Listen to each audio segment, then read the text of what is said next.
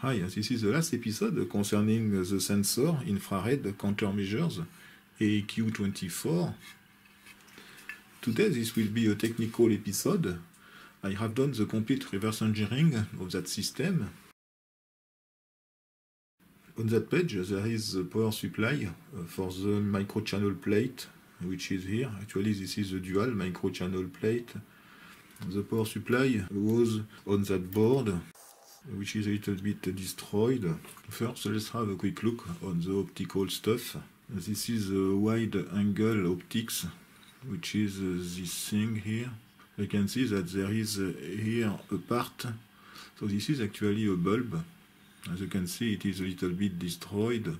This bulb is used obviously for a self-test. When this bulb is supplied, there is a strong infrared light which is fed to the sensor, so this permits to detect if this thing works or not. Following the optics, there is a microchannel plate assembly. It was inside this thing with a strong vacuum inside. There are 3 wires. One is connected to the frame of that thing. This is a yellow wire here. It is connected to the ground here. And the 2 other wires are connected to the microchannel plate. The microchannel plates permit to intensify the light. So for that purpose, we need a high voltage between the 2 plates here. And also the third connection here is the anode actually. So we need also a high voltage between the right microchannel plate and this one.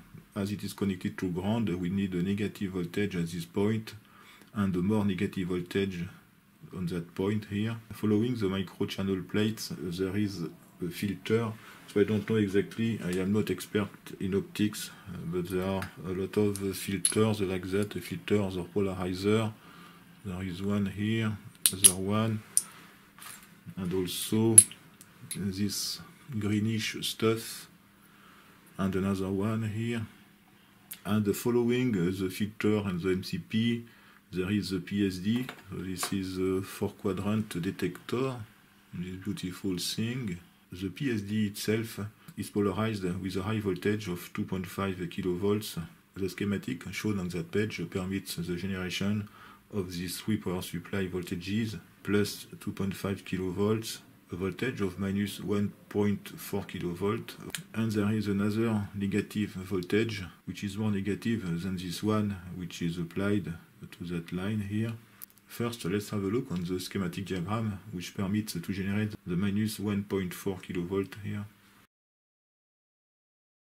This is a schematic diagram for the power supply, which generates the minus 1.4 kilovolt. This power supply is located on that area here. This is the transformer. We can see here there are several diodes here for the voltage multiplier.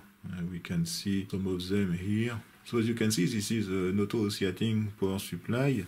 This is a classic system. The switching transistors are here, this one and this one, and the feedback winding is here. The output voltage depends on the current applied to that line here. The high voltage output is applied to a voltage divider. There are 2 resistors of 100 megohms. We can see one of them here. So at that point, the voltage is still negative. The voltage is fed to this voltage follower. This voltage is shifted in order to be positive using these 2 resistors connected to the reference voltage, which is 2.5 volts. So this permits a comparison with the positive reference here. So this is the error amplifier. You can adjust the output voltage by this trimmer.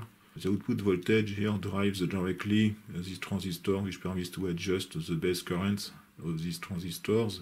But there is something else which is interesting on that design. So you can see that there are 2 capacitors here between the middle point of this transformer, which is connected to the power supply, and the common point of these 2 resistors. So this permits to the AC current to circulate through the resistor, the transistor, and the primary side here. So this current flowing here is a DC current, which returns to the ground through this resistor of 1 ohm. So on that line, there is an image of the power supply current of this DC-DC converter. This voltage is applied to this op-amp, to the negative input here. The positive input is at fixed potential. So this is actually a current protection. When the supply current is below 50 milliamps, as the output, there is a high level. The op-amp here is saturated actually. We should have a voltage close to the maximum power supply voltage here. So this gives a reference point to the emitter of this transistor. When the current is above 50 milliamps, the voltage here will decrease. And in that case, if you suppose that the output voltage has not changed, then the transistor will be off. This will turn off the power supply. So it is possible to calculate the output voltage. I have reported on the schematic the main resistors which are used for setting the output voltage. There is first this trimmer resistor, which is 200 kilo ohms. There is a resistor here of 590 kilo ohms. There is a reference voltage of 2.5 volts. This resistor is 100K. There is another one, 62.5K here. So first I have calculated the reference voltage on that point. So if we suppose that the whipper is at 50%, the voltage here is 0.31 volt approximately. So we should have the same voltage on that point. After calculation, it is possible to calculate the output voltage of this op-amp, which should be minus 1.05 volt approximately. It is the same voltage here. And after that, you just need to multiply this value by the ratio of these two resistors. So this gives an output voltage here of minus 1.4 kilovolt. And this voltage is applied, as you can see, to the second microchannel plate with 1K resistor in series here. This is one of these two resistors. You can see, so this is a carbon resistor. So this one is the white wire, so it is the second one. It is this one. The other one is for the second microchannel plate. On the bottom of that page, there is a second power supply, which permits the generation of the voltage here, V2. So this negative voltage is added to the first one here using this voltage doubler. So the schematic is here. Actually, this part was not present on the board. It was turned off when I removed the potting of that thing. The part was here. So I thought in the beginning that it was an IC, but actually it is not the case. As you can see, the spacing is not standard for an IC. It is not compatible with an SO8. So it is something strange, but I have done the schematic here, and you can see that this part is actually a transformer. If you place 4 windings, like indicated on the schematics, you can see that this is another auto-scient system. There are two output voltages, one here and the second one here. If you suppose that there are 2 windings, as represented on the schematic, this voltage here is the sum of these 2 voltages. And this voltage is applied to a voltage doubler, as you can see. So the reference voltage of this doubler is the first high voltage actually. On that line, there is a voltage which is more negative than the previous one. And this voltage drives the first microchannel plate. So the system is very simple. It is also something classic. The switching transistor is here. The primary coil is this one here. This is the feedback coil. The feedback coil is in series with the base, like in the first schematic. And the base current is adjusted by this transistor. The error amplifier is here. It drives directly the base of the transistor through this resistor. There are 2 outputs, one positive and one negative. The first secondary here is fed to this voltage doubler. So this voltage doubler is regulated. As you can see, there are several resistors for filtering here. The regulation is performed on that point here. You can see that there is a resistor of 15 meg and another one connected to ground of 150K. It is possible to calculate the output voltage. There is a reference voltage here of 2.5 volts. And the ratio of these 2 resistors is exactly 100. There is a factor of 100, so the output voltage is 100 times the reference voltage here, that is to say 2.5 kilovolts. And this voltage is applied to the sensor. As you can see, I have represented in details the sensor here through 4 resistors of 270K. Okay, so this voltage is at plus 2.5 kilovolts from the ground. So we can see these resistors here, this one, this one, this one, and this one. And of course, there are 4 capacitors which permits to isolate the high voltage here to the front end. So these 4 lines are connected to the front end, which permits the measurement of these 4 currents. We can see the size of these capacitors. I have measured the value of 10 nanofarads.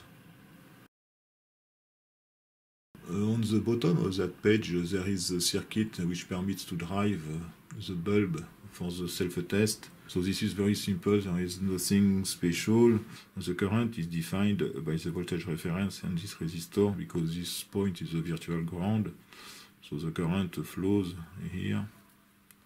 So this transistor, it provides the voltage. Voltage is converted into a current. This current flows through the lamp here. So there is a diode here and 2 resistors which permits to turn on or off this circuit. So this line is connected to the CPU. I think it's a CPU, but it can be also an FPGA. So this is the first page concerning the high voltage power supply. So now let's see the rest of the circuits. These 2 parts are these ones here. It is impossible to see the reference. It is very difficult to remove these parts. So these parts permits to have a constant temperature on the part we will see later. On the left, there are the connections to the photosensor, the 4 lines here. So this part is the front end for the sensor. There is nothing special. There is an output here, which is connected to the second part. So I think that this part is an ADC. And this part also is connected to the CPU using 5 lines here. And the second part is connected to the CPU. So I think this is an ADC. As you can see, so there is a voltage reference here connected to that line, pin 2. And on the bottom, there is a reference voltage circuit. So there is a voltage reference of minus 1.23 volts. This negative voltage reference is amplified, and the output is a positive voltage of approximately 3 volts. I have calculated, but I don't remember exactly the value, but it is 3 point something volts. And this is used for this part. Next schematic is the CPU or FPGA. I think it is the CPU. It is connected to a 32K by 8 EEPROM. It is this part here. The microprocessor or FPGA is here from Atmel, but I didn't find anything concerning this reference. It is very obscure. There is a clock oscillator of 8 MHz here.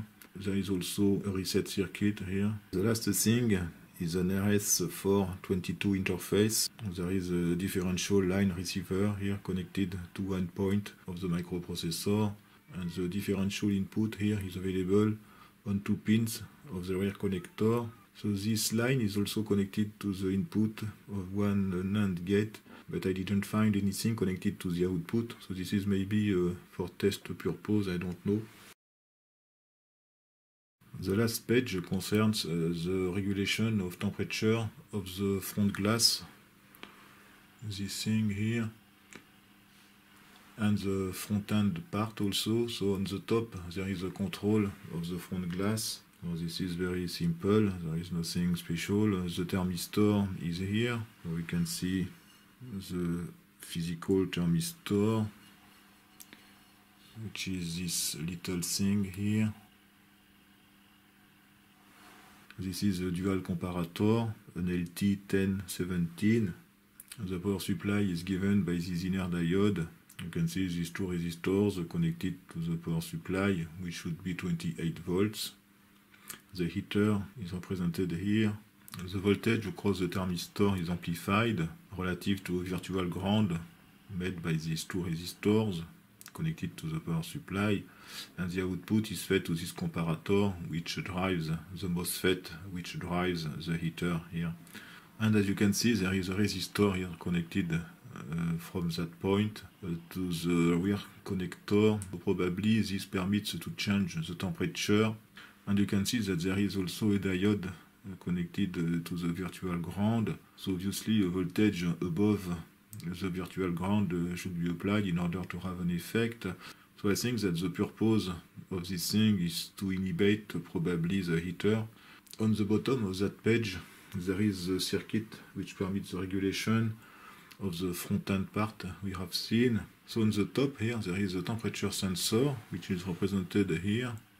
So this is the specific part which permits to drive directly the MOSFET transistor.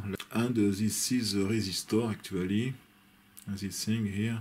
So there are 4 wires, but 2 are connected together and connected to nothing. We can see here. So there are only 2 wires connected to this resistor, which is a flat resistor, which is represented here. I have measured a resistance of 58 ohms. That's all for the descriptions of the schematic. Okay, I have connected the thermocouple to the top of the front end part here. So I am going to turn on the power supply for the heater. Okay.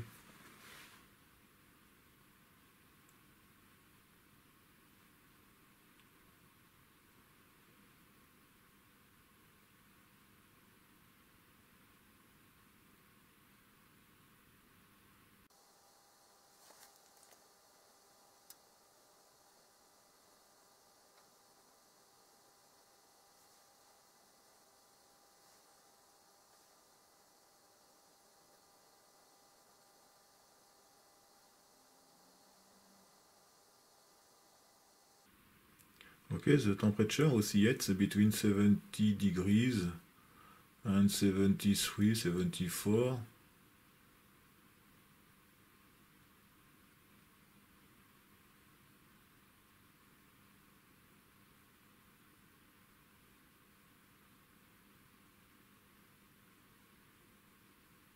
The temperature regulation permits probably to limit the drift of the bias current of the 4 inputs.